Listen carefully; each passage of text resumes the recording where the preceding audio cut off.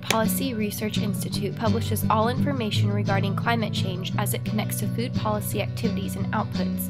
They research food policy issues throughout the globe to provide online resources for all countries. This website consists of online resources that can assist those who are working to adapt and build resilience towards the changing climate.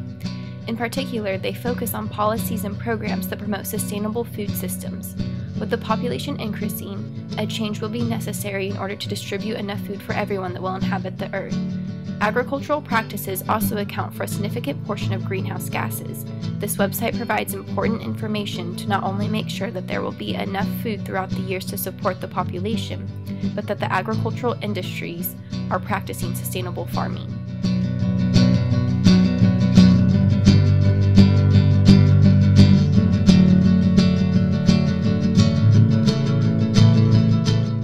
The effects of climate change that stem from these unsustainable farming practices will also lead to major biodiversity loss, which will alter the balance of life as we know it.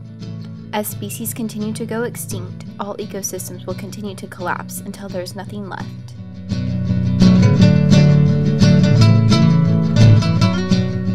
However, there is a solution. The International Food Policy Research Institute is working to promote more local, small-scale farms over large factory farms. These small-scale farms will be able to support their local communities without the use of pesticides and other harmful toxins that many large-scale farms are using today. Oregon is already working to support these small-scale farmers, but there is still more that could be done. With the use of the experts, policies, and plans that the International Food Policy Research Institute provides for communities, it would be a great resource for many communities in Oregon. This organization could help Oregon to get on track to becoming a state that produces their food in a clean and healthy manner at a local level.